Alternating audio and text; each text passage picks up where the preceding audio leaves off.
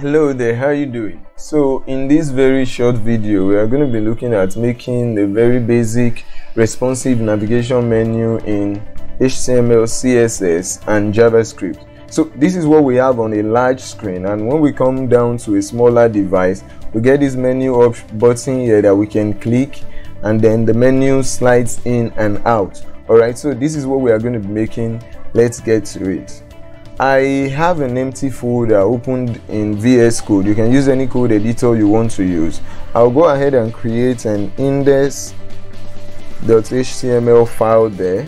I also need a CSS file, so I'll do a main.css and an app.js for my JavaScript code. Do you know what? Yeah, let's have that for our JavaScript code. So in the HTML, what I want to do now is generate the basic HTML template, and I think I want to call this is this Soundify? I just made up this name. If it exists out there, please, it's total coincidence. Okay, so let's say this is the welcome page, of course. So what we want to do next now is let's go ahead and lay out the header of the side of the page. Okay, so for this header I'm going to use an H2 for the logo. The logo is just going to be plain text for now, so Soundify, and let's give it an ID of logo. And then I want to have the navigation menus, the nav menus. Okay, let's use an unordered list there, that is our UL tag, and then inside we want to have an li with a child of anchor tag. And let's say this is the home menu. Let's see what we have in those menus. So we have home, trending and top 10. So let's repeat this twice. Next will be trending, and then this will be top 10.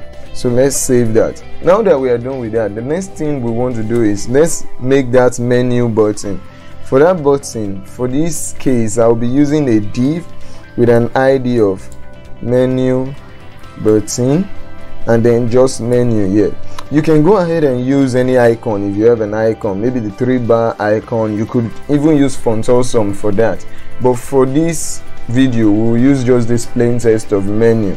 So let's save that, and that is all for the header.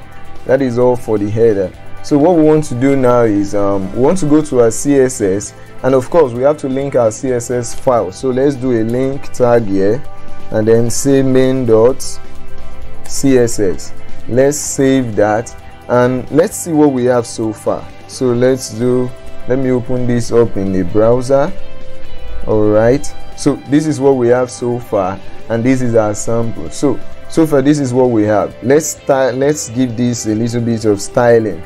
So let's come to the main.css. So yeah, the first thing we want to do first is take away all these default margin and padding we usually have in our page whenever you create a new file. So we'll use the universal selector, set the margin to 0 and also the padding to 0. Also I want to set my box sizing to border box, and let me change this font. So I'll be using a font family of let me go with Poppins.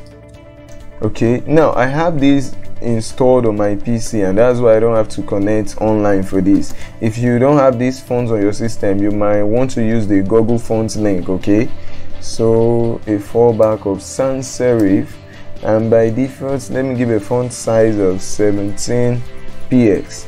Alright, let's save that. You know what, I want to go ahead and divide my screen into two so we can have a preview of what we're making. So yeah, let's have it that way. Okay, now that we are done with that, the next thing we want to do now is style the header. So let me call the header tag. Don't forget we have a header tag, so this is where I'm styling now. Alright, so for header, let's set the background color.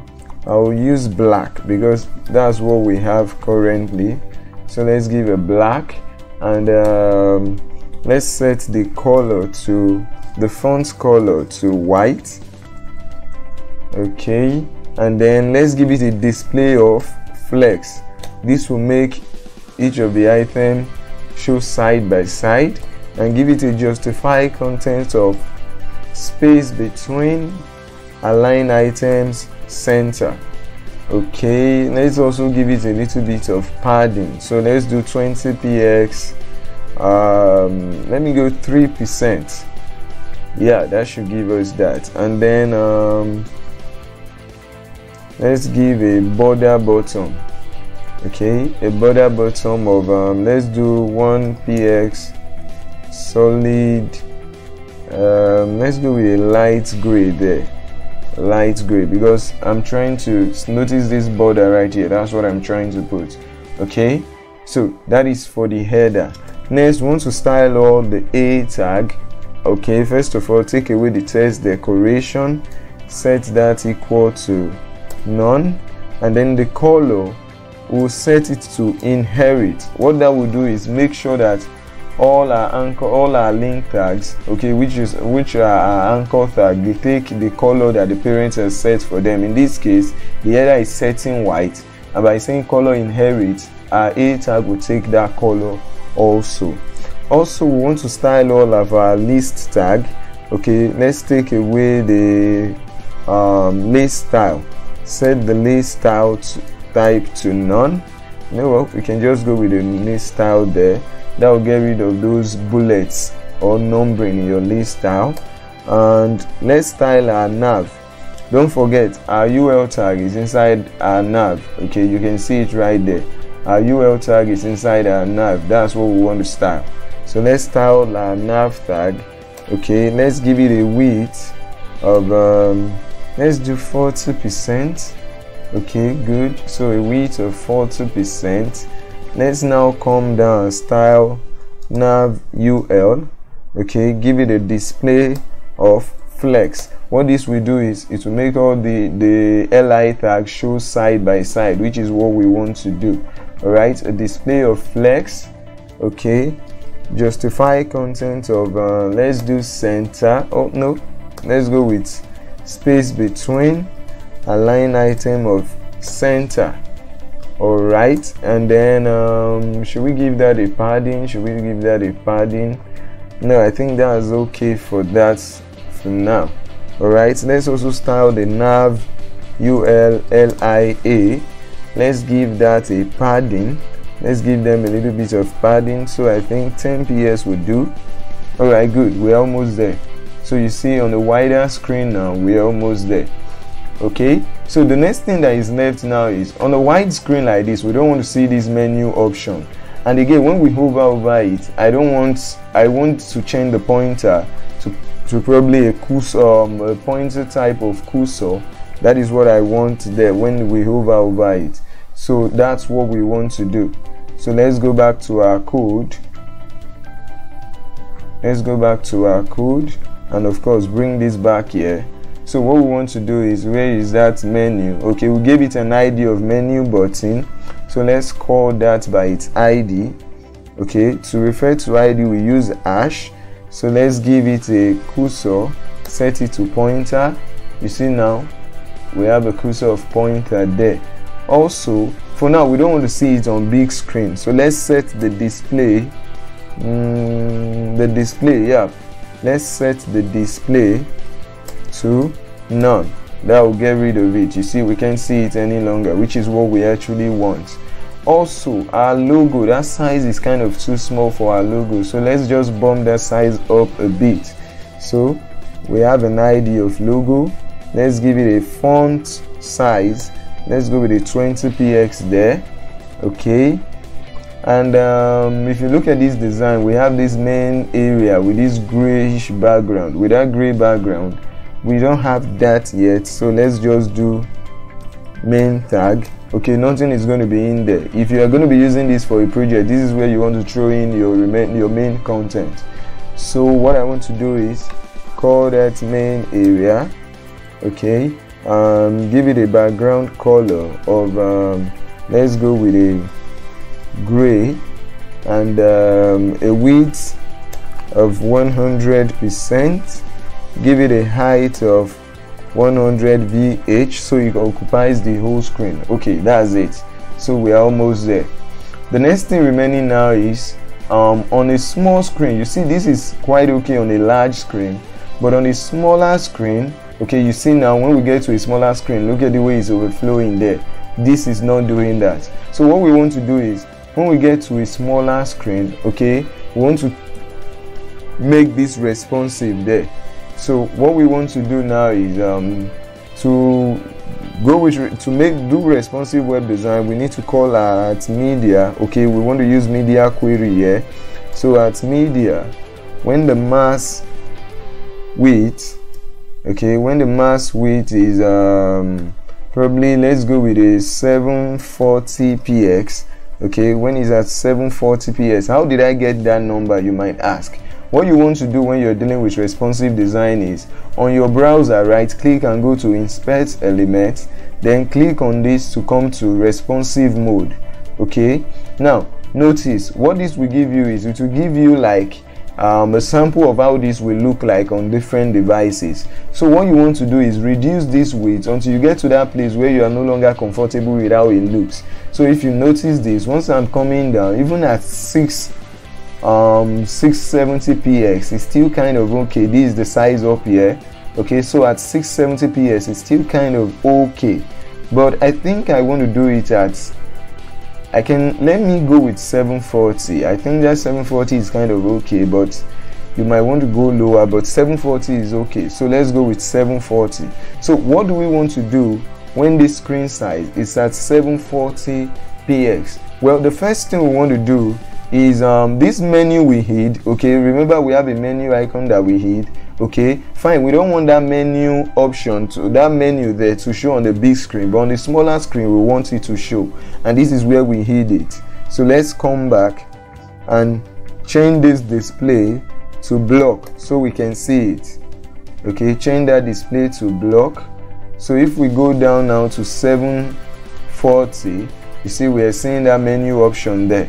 Okay, it's already blocked. The next thing we want to look at majorly is this navigation menu here. We don't want to see it here anymore. Okay, we don't want it here anymore. So the first thing we want to do is call the nav menu. Okay, let's use a position of absolute. Okay, now if you know how positioning works, by default all elements have a position of static. Okay, once you change the position of an item or an element from static to either absolute or fixed, okay, it basically leaves its parent, which is what we want. Now to make this show up a bit, let's give it a background color so you can see it there. Let's go with a red, and you notice where we have it right now. Now what we can do with this is, by the time we give it a position of absolute, we can give it a top. So let's do a top of 0 and the left of 0 and see what happens. You notice it goes to the very top. Okay, so what we want to do is we want to move this down a bit. Okay, we don't want it at the very top. So to do that, let's use the transform property and translate y. Okay, we want to move it up, down. You know, y, that's the y-axis. If you're going with the x-axis, you're talking about this way. We want to move it this way, so that is the y-axis. So we want to move it on the y-axis. We want to move it like, let's go with 50px. You see it comes down. So let's get to a position we know is perfect. So let's try 90. That's too much. 70. All right, 70 is okay. All right, great. So the next thing we want to do when we are done with that is, that width is not really what I want. So let's set the width to 100% and give it a padding too. So let's do a padding of 20px, 0px. Okay, good. And I want to add a little bit of transition to it. Okay, or we can probably do that later. Let's take away the transition. Now that we are done with that, now I don't want these menus showing side by side. I want them under each other. Okay, I want them stacked on top of each other. So to do that, if you notice, we set the display of our UL to flex, and by default when you set a display of flex, the items are arranged in a single row. We want to change that. So what we can do is call our nav ul, okay, and set the flex direction, okay, to colon. This will make them stack on top of each other. Perfect. So we don't want them at the center. You can leave them at the center if that is okay by you, okay, but in this sample we have them at the left hand side here, okay, so we'll just want to do that, but you can probably leave it at the center if that is what you feel is okay by you. So I'll do align items and go with flex start, okay, that should move them to the very right. Okay, I think let's move this up to 25px. Okay, no, let's go with 20 and move this to 5ps. That's better. So the next thing we want to do now is let's also style the nav ulli. Okay, we want to give it a little bit of padding up also, so let's give it a padding of 5ps. Great, that's better. That makes them a bit gives each of them space between themselves. The next thing we want to do now, this is actually working perfectly, okay, but what we want to do now is the kind of effect I want is I want this thing by default not to be shown. Okay, now we know we can do that by just setting the display to none, okay, but that's not what I want to do. What I want to do is by default I want to push this thing kind of to the very top, like out of the viewport. Now this section, you can see this body right here that you can see, this is our viewport, so I want to move this element out of the viewport. If you notice up here where we did translate y for our nav, we set it to 70. Have you noticed what would happen if we use a negative figure? See that it moves up. Great. So let's continue moving that up until it gets to the very top. You see that? Perfect. It is gone. Okay, and of course what we want now is whenever a user clicks this button right here, this menu button, okay, we want it to slide down back in. Okay, that's the effect we want. We want it to slide down back in. That is, the position should change. What I can do is we can give this a class for that. So our nav, okay, we can give it a class for that. So let me give it a class of let's say show. Okay, that's the class I want to give it. Give it a class of show. And if I come down now and call that class of show and change the transform property, okay, the transform translate property, if I set it to 70, notice it comes down, right? But if this class is gone, if you take away this class now, you can't see it anymore. So that's basically what we want. So the kind of effect we want now is a way to add this class and take the class away on the click of this button. So when the user clicks that button, the class goes off. When the user clicks the button, the class comes back. Okay, that is what we can do, and we can actually use JavaScript to handle that. So the first thing I want to do is come to this nav. I also want to give it an ID of navigation.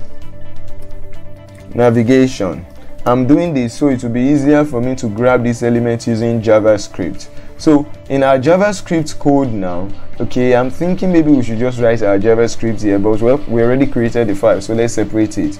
So in our JavaScript code now, the very first thing we want to do is let's be sure our JavaScript is working. Okay, so let's just alert something there. Let's alert, hey, wow, it's not working, what is wrong? Oops, we've not made a link to our JavaScript file. So let's come down here, make a script tag, set the source equals to app.js. That's the name of our JavaScript file. Great, you can see we're getting that alert here now. Good. So the very first thing we want to do is grab these two very important elements, our menu button and the navigation we want to play around with. Okay, so I'll have a variable of const menu button, set that equals to document.get element by id. The id of the element we want to get is menu button. If you remember that is our menu button, and I want to make a copy of this line because I want to grab my other elements. This time the menu itself, okay, the navigation menu itself, this is what I want to grab.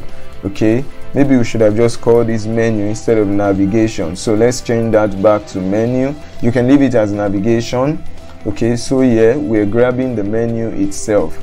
So what we want now is on the click of this button, okay, we want to get this menu item and be able to take away this class of show and put it back on the click of the button.